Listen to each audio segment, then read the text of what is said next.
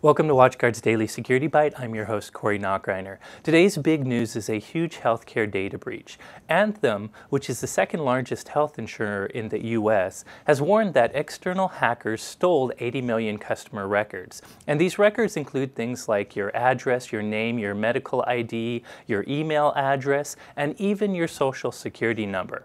Now, Anthem doesn't think any credit card information has leaked, and they haven't said whether or not the hashes or password credentials have leaked. But in either case, your social security number is a pretty crucial piece of information. So this is pretty bad for Anthem customers. Now, so far, there's no word on how the attack happened, but we'll update you if we learn more.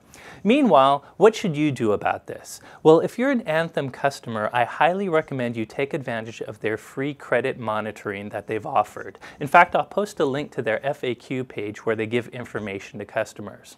Now, if you're an organization that stores data like Anthem, this sort of breach illustrates why you need defense in depth. You need many different security controls that can handle every part of the cyber attack kill chain. Things like intrusion prevention, antivirus, data loss prevention, reputation services, advanced threat detection, and many other security layers to block these sorts of attacks. If you're a WatchGuard customer with the UTM package, you already have that.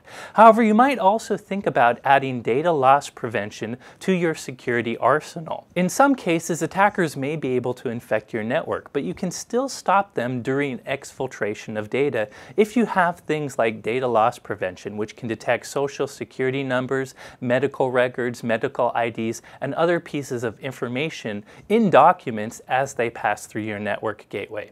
So if you store customer data, consider data loss prevention. That's all for today. Thanks for watching.